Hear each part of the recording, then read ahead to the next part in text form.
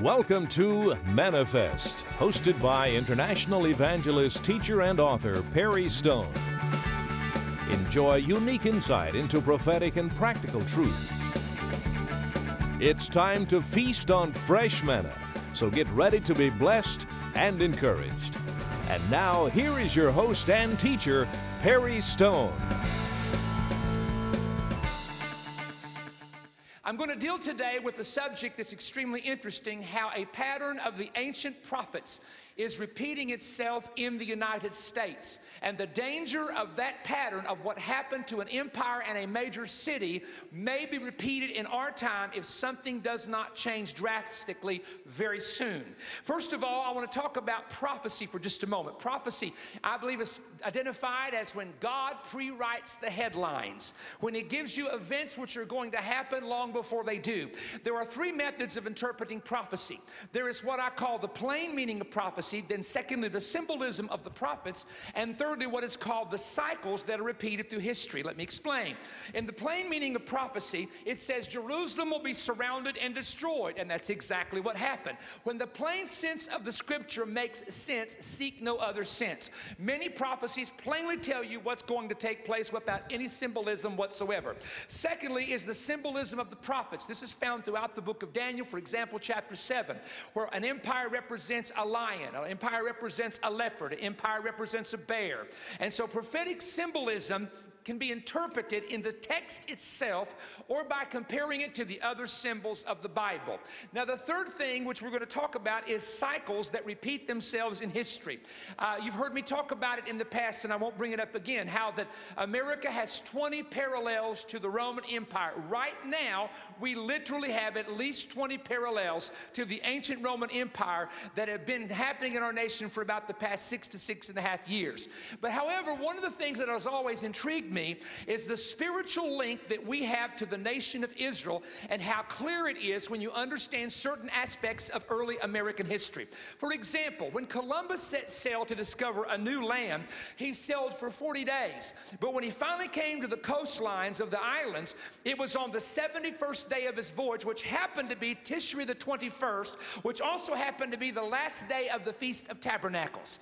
On the last day of the Feast of Tabernacles, a prayer is prayed of God who brought His people through the waters of the sea. Did you hear me? So in other words, a little parallel there concerning the day Columbus found land. May 14th, 1607. A town was formed, a colony was formed called Jamestown. Now, you may not know this, but the English word James is actually the word Jacob. And for some reason, it's translated as James. So Jamestown could actually be called Jacob's town if we went back to the original language. So Jacob was the father of the nation of Israel. Salem, Massachusetts. Where did it get its name? It got its name from Genesis chapter 14, where Abraham met Melchizedek in the city of Salem, S-A-L-E-M in your English Bible, and that's why Salem, Massachusetts was named after that verse that is in the Bible. The Hebrew laws that are found in the Torah happen to be the laws that were used in our colonies and used by our founders to form our major documents. On April 14th, 1775, they were preparing for Passover. Shortly thereafter, there was something called the shot that was heard around the world that initiated what was called the Revolutionary War. At that moment, the British came in and began to chase our Minutemen and chase our men all across the fields, just like Pharaoh, right after Passover, began to chase the Hebrew people to the edge of the Red Sea. So in other words, if we look at the early part of American history, it has patterns to the actual nation of Israel with dates and symbolism and feast days. Now, when I begin to preach something like I'm about to show you, where I go to the Old Testament and I compare something which has happened in the past and how it will repeat itself in the future, there's always people that write me and say, why do you do that? That's not systematic theology. No, it's called rabbinical interpretation of Scripture. There's 39 laws of hermeneutics in Judaism, in rabbinical interpretation, and one of those is that cycles repeat themselves, and what has been is that which shall be. Let me show you how the New Testament uses this. In 1 Corinthians chapter 10, Paul lists 5 sins of Israel and tells the church, the reason I'm telling you the 5 sins of Israel is so that you do not repeat the same 5 sins that they did. 2 Peter 2 and 6, he talks about the destruction of the city of Sodom. And he says this is written as an example to others who would follow after their example. In Jude chapter 7, the Bible talks about the city of Sodom being destroyed. And it says this is set forth as an example of God's judgment. Even in the book of Jude, Jude goes all the way back to the Old Testament. And he talks about Cain, and he talks about Korah, and he talks about Balaam. Balaam the compromiser, Korah the rebel, and Cain the first murderer. And he talks about warning New Testament believers not to follow after the same pattern or the same spirit of these individuals. So men in the New Testament referred back to the Old Testament to give a pattern and warn people that if you're not careful, what happened in the past is going to be somehow repeated in the future. Israel's blessings, warnings, and judgment can apply actually to the United States because we were raised up believing in the same Bible that the Hebrew people believed in, the Torah, the prophets, and for Christians in America, the New Covenant. America was founded by men and women who used the Bible for their life instructions. America's laws were based on Judeo-Christian principles from the Old Testament. America's covenant documents on display in Washington, the Constitution, the Declaration of Independence, the Bill of Rights, were all formed out of Old Testament principles. America's founders viewed America as a new Israel with spiritual Jews and that we were spiritual Jews and a nation that was under divine providence of God. Now, here's what I'd like to show you. We can see, if we observe carefully, that the same sins or acts of disobedience that happened to Israel is repeating itself in America. That the warnings that God gave Israel are also fit for the United States of America. Now, oddly enough, I normally go to the Torah. I go to the 5 books, and I point this out. Going to do something different tonight. I'm going to take 2 Old Testament prophets. One is the prophet Jonah, and the other is a prophet that you seldom read by the name of Nahum. Some of you didn't even know there was a book of Nahum in the Bible. You're going to go and meet the prophet up there, and you're going to say, who are you? He's going to say, Nahum. He said, you ever read my book? He said, when did you write it? Did Charisma publish it? No. Steve Strang's here if you didn't know that, so that's why I said that. Now, what I want to show you is this. There is a major empire of the past that had a capital city that was warned 2 times. And they were warned 2 times in a 150-year period. The first time they repented and were spared. The second time they did not repent and they were destroyed. This city and this empire was built through the descendants of a man by the name of Nimrod. Nimrod was a descendant of, if you go into the Bible, he was a descendant of Ham, one of the sons of Noah, and he was a great builder. As a matter of fact, in the days of Nimrod, in Genesis chapter 11, you find the Tower of Babel. And the Tower of Babel was a one-world government. It was a one-world religion, and they were building high buildings and high towers that had never been built of the likes before in history. So what I want to share with you is in the season that you see the forming of these empires, it was global government and one-world religion. I don't know if you're aware of this or not. There are men in the earth, 300 families that are very wealthy. This is not a rumor or a conspiracy theory. That want to emerge the world under one global unit like the Tower of Babel, and they want to merge the world under one religion of tolerance where we are all tolerant and no religion is the right way. No specific one is the only way to God. We are just all in the same pot together. Now for a moment, let me talk about Jonah. Jonah is mentioned in 2 Kings chapter 14 and verse 25, and he lived in the days of Jeroboam II. Here's what the Bible says. He restored the coast of Israel from the entering of Hamath unto the sea of the plain, according to the word of the Lord God of Israel, which he spake by the hand of his servant Jonah, the son of Amittai. And by the way, Amittai means my truth, the prophet, which was in Gath-Hepher. And that word Gath-Hepher means the wine press. And this area was about 5 miles from the city of Nazareth. In other words, Jonah lived about 5 miles from the city of Nazareth. Now, some Jewish rabbis talk about the Shunammite woman. And it never names who the Shunammite woman's husband was. And she had a son that died that was raised from the dead. Some say that was Jonah, because in the area where that happened, it would not have been that far from Nazareth. Now, here's what I want to share with you. Jonah ministered about 755 BC at the same time a prophet Amos was ministering. Amos was ministering in the southern kingdom of Judah. Jonah was ministering in the northern kingdom of Israel with the 10 tribes that had separated. Jonah may have trained under Elisha as one of the sons of the prophets mentioned in 2 Kings chapter 2 and verse 3. He was assigned, however, to warn Nineveh that in 40 days the city was going to be completely destroyed, but instead of warning them, he ran.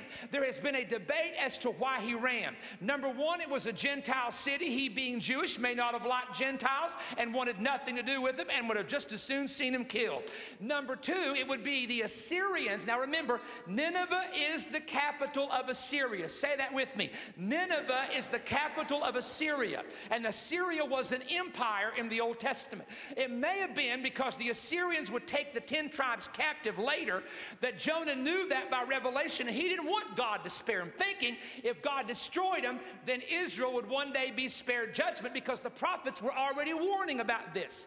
Now, the third reason may simply be fear. A Jewish man, a Jewish prophet, running up to a Gentile pagan city screaming, God's going to destroy you in 40 days, may get you killed instead of listened to. However, here's what happened according to history. In 765 BC, Nineveh had a plague that struck it. They had a solar eclipse in 763 that shocked the entire city, because in that day a solar eclipse was a bad omen that something bad was going to happen. Then another plague struck, this is in history, in 757. When both plagues struck in between a solar eclipse, the Ninevites thought that something terrible was going to happen to them.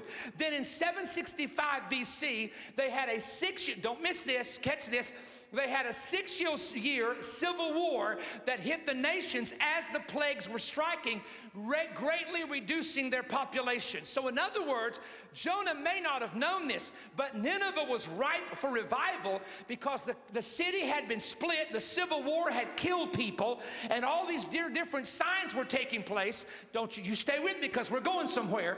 And so it got the attention of the people when Jonah comes out of this whale, supposed to take him 3 days to get there, but it gets there in 1. Honey, if you'd been in the belly of a fish 3 days, you'd walk fast too. And he went and he warned the Ninevites. Now, Nineveh repented in sackcloth and ashes. Now, stay with me and follow me carefully. Nineveh repented in sackcloth and ashes, and the city of Nineveh and Assyria lasted for another 150 years. But something happened in the 4th generation. Your Bible talks about in the law of God, I'll visit the iniquity of the fathers upon the 3rd and the 4th generation of them that hate me. There's a law of 4th generation in every nation. It was a law of 4th generation in Israel. It was a law of 4th generation in Nineveh, because in the 4th generation, if a nation has gone so far away from God, then they will go into some form of bondage, captivity, or economic crisis. See, the Bible said that people served the Lord all the days of Joshua and all the days of the elders who outlived Joshua, who had seen all the great works of the Lord, but there arose another generation after them that knew not God, nor the works that he had done in Israel. So Nineveh is in its 4th generation.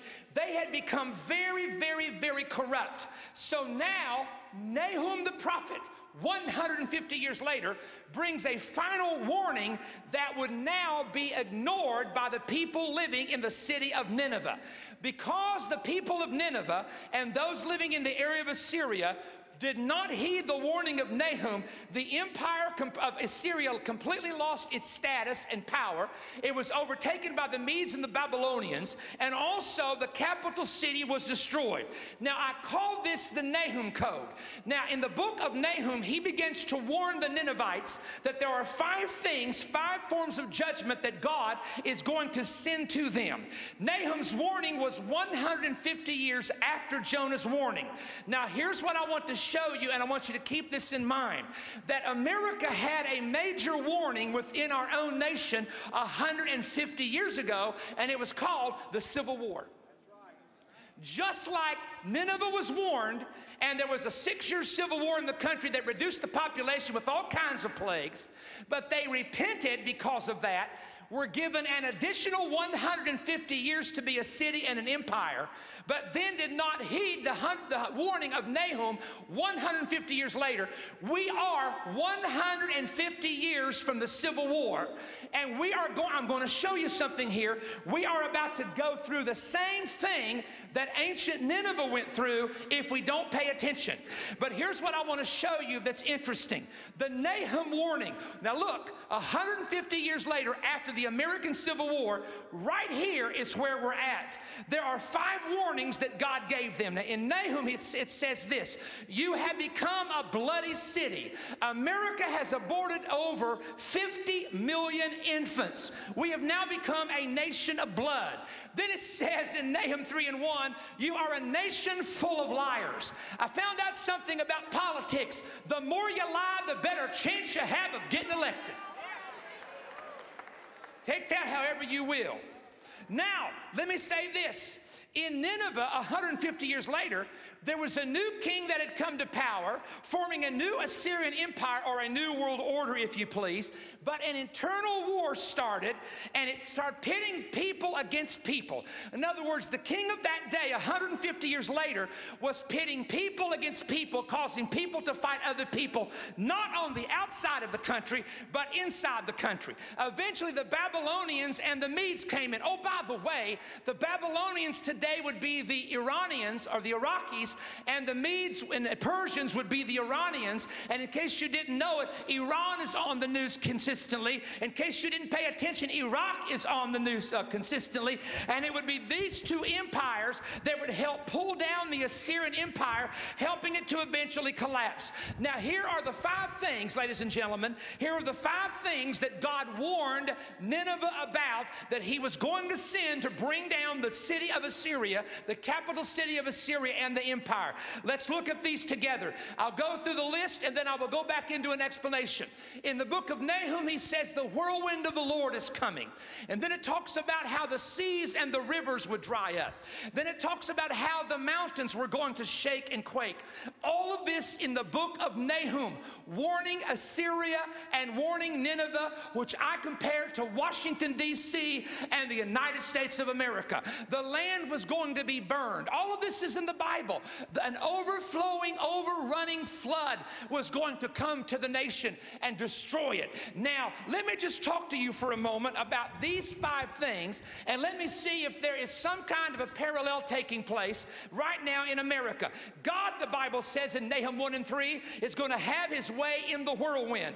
In 2012, it was a record year for tornadoes, 885 tornadoes just in the year 2012. If you know what a tornado is, it is like a whirlwind, similar to what God says to the prophet. Hurricanes, New Orleans, think about this. Katrina comes in and just devastates New Orleans when the levees break. 7 years to the day, folks. 7 years to the day, another tornado comes in by the name of Isaac. Now, Katrina means cleansing. Isaac means laughter. And another one comes in, a category 1, and bless their heart, people who had rebuilt their homes, just moved in them, get hit again with overflowing floods of water. Number 2, God says to Nahum, tell Nineveh, tell Washington, and tell the United States that the sea and the rivers are going to dry up. In the Bible, it says the Bashan and Carmel are going to languish. Bashan was the place where the cattle were. Carmel was the place where the fruit was. Now, in case you didn't know it, 2012 has been some of the worst droughts in 9 states. 56% of America was in a drought in 2012. One farm alone lost 70% of its corn. The cattle have been slain and killed and sold in many areas because the grain is too high. Grain went up 63%, and since the farmers couldn't afford the grain, they went ahead and sold their cattle, and the cattle was slaughtered. Now, what did the Bible say? The Bible says things would start drying up, and it's going to affect your food supply, and it's going to affect your cattle. I hope somebody's listening to what the Tennessee preacher's saying. The third thing was, God said in verse 4 of Nahum 1, the mountains are going to quake. One day, everybody say one day. One day in California recently, 300 swarms of earthquakes just in one day. There have been hundreds at the first of the year, just in 2 days, at a place called Yellowstone Park, and now we're having earthquakes in places like Washington, D.C., which almost have never experienced an earthquake before. God says in Nahum 1:4, now Nineveh and Assyria, pardon me, now Washington and America, you're the capital and you're the capital of the nation. Your land is going to be burned. West and Midwest fires have burnt millions and millions of acres, and there's been more trees lost in 2012 in 6 states than any other time of record fires. It is odd, oh my Lord, help me now. It has oddly been linked to the treatment of Israel. It seems when we and our administration begins to shove Netanyahu under the bus and begins to turn on Israel, weird things within 24 to 48 hours begin to happen in America. Now there's an overflowing flood, or an overrunning flood, the Bible says in verse 8. I don't think I need to tell you that in one part of the country it's burning. Then in the middle part of the country it's a drought. Then in the East Coast it's raining. Rain, floods, flooding everything. Here's what I want you to understand. The Bible says in Nahum 1:11, from you, Nineveh, and from you, Assyria, comes forth one who plots evil against the Lord, a wicked counselor. And then in chapter 2 and verse 2 of Nahum, the emptiers have emptied them out and marred their vines in their branches. Now, you know, let me just talk to you for a moment, and I'm not going to get into this too heavy because there's some things I will share with you later on. But when I was preaching in Delaware and I came back to the airport, they call it an FBO, the airport, private airport, the next day, there was no electricity, and this was in Maryland. We went from Delaware to Maryland, and we went in, and Robbie will remember this, he travels with us, that the guy said, I said, what's wrong with the airport? There's no electricity. He said, you didn't hear what happened last night? I said, no, what happened? He said, a storm hit D.C. and there's almost 5 million people without power. I didn't laugh, but I said, that's odd. Now, in the winter when it's snowing, it's one thing to lose power. How did they lose power? He said, the weirdest wind that has ever come to this part of the country blew in. I decided to find a little bit about this wind because it says God can send the wind. Nahum's first warning is God can send the wind. So I found out where the wind started, and I found out where it went, and I found out where it ended. So let's just see if anybody can discern a little bit here. The wind started in Chicago, Illinois. The wind traveled 750 miles, tore up everything in its path, and ended up in Washington, D.C. It didn't go beyond D.C. It didn't hit up in the Delaware area far to my, I just kind of went out the coast of D.C., and there were over almost 5 million people, some weeks without power, and it was in the center in the center of the heat. And then I thought about the hurricane that came through recently. Thank God it was only a level 1. Gratefully it wasn't a 2 or 3. But it's odd because Katrina means cleansing, and Katrina came through years ago, if you'll remember, 7 years ago, and it hit New Orleans, but it was the levees that broke.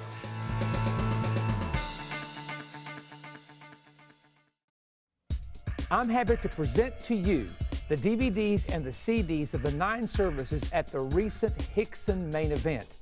Here are the titles of the messages. I preached a message called The Nahum Code and the American Empire. Tommy Bates preached a message, A Cave Praise. On Wednesday afternoon, I preached on Glimpses Behind the Gates, dealing with the mysteries of heaven. On Thursday morning, Jensen Franklin preached Teaching Angels How to Worship.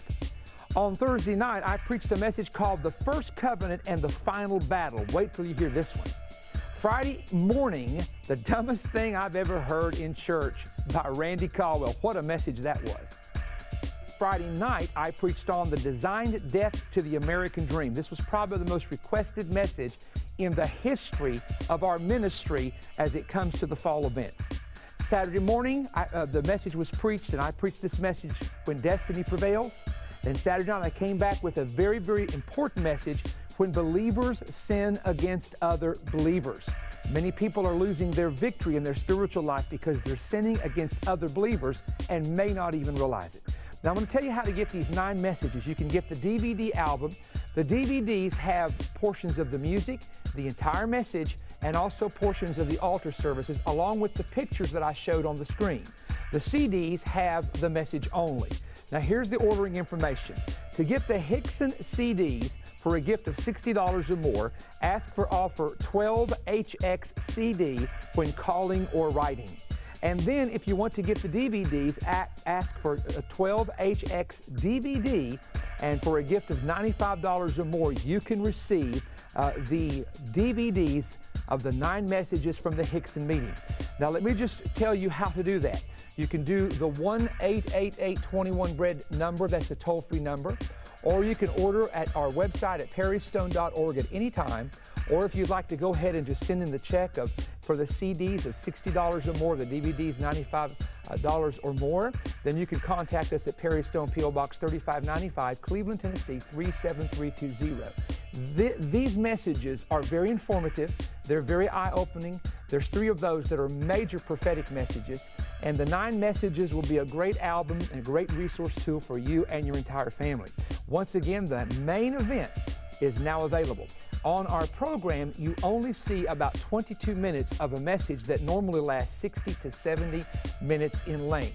And we have to edit certain parts of it out that we don't allow on TV, but will be on the actual CD and DVD, which is unedited.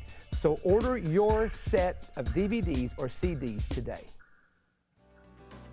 Let me take a moment and share something with you. I had no clue on the opening night of the Hixon meeting on that Tuesday night when I preached on the Nahum Code, talked about the 150-year cycle that America was in, and that Nahum's first warning was God would send a whirlwind. Had no idea that there would be that hurricane coming off the coast, mixing with that cold air, causing the damage that it did in the part of the United States. Now listen to this, where our nation was formed. D.C., Virginia, all the way up into Maryland, all the way up into those territories where the nation was formed. So I'm going to tell you something.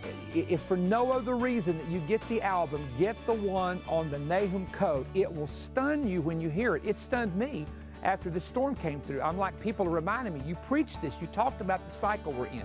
So anyway, just so that you'll know, we want to make the Hixon meeting available to you. It's kind of sad to me because we do 6 programs and we're only able to show 22 minutes. And people have asked me, why don't we show the whole thing? Because in our ministry, I've discovered that people want to hear the entire message. That's why they love the Israel teaching and the studio teaching. They get an entire message without dividing it up, because we don't have a daily program, we only have a weekly program. And sometimes they miss the first program and they get the second one, they miss the third one. So we do it this way because it's more effective for us and for our ministry as well. Now, even though in the month of December we're taking off to work on the study Bible to help prepare preparations for the new building, working on some mentoring institute, writing some books, we're going to be doing all that in the month of December. After the first of the year, God willing, we're going to be coming to some areas near you. Now, mark your calendar. Friday, Saturday, and Sunday, January 18th, 19th, and 20th, Grace World Outreach Church, Pastor Dave Garcia, Brooksville, Florida. Then we're coming to World Outreach Worship Center in Newport News, Virginia. Pastor Russell Evanson is pastor. Friday, Saturday, and Sunday, January 25th to the 27th. We're coming then to the Assembly of West Monroe in West Monroe, Louisiana, February the 8th, 9th, and 10th, and Pastor Shane Warren's church. And then we'll be coming on February the 15th, 16th, and 17th. All these meetings are Friday, Saturday, and Sunday. Jacksonville, Florida, at New Life Christian Fellowship with Pastor Paul Zink. And then the Sanctuary in DeLand, Florida, March 8th, 9th, and 10th. And then, of course, in March 15th to the 17th, we'll be coming to Beaumont, Texas again. So, perrystone.org, if you'll go there, you can get all the information about where we're going to be coming to, and you can set your calendar according to that. And also, the OCI building, thank you for your prayers and support and your continued support for this. We'll be having our Partners Conference around in July. We'll also be moving our main event here to Cleveland in the new facility in October. I'll be telling you more about that later. God bless you.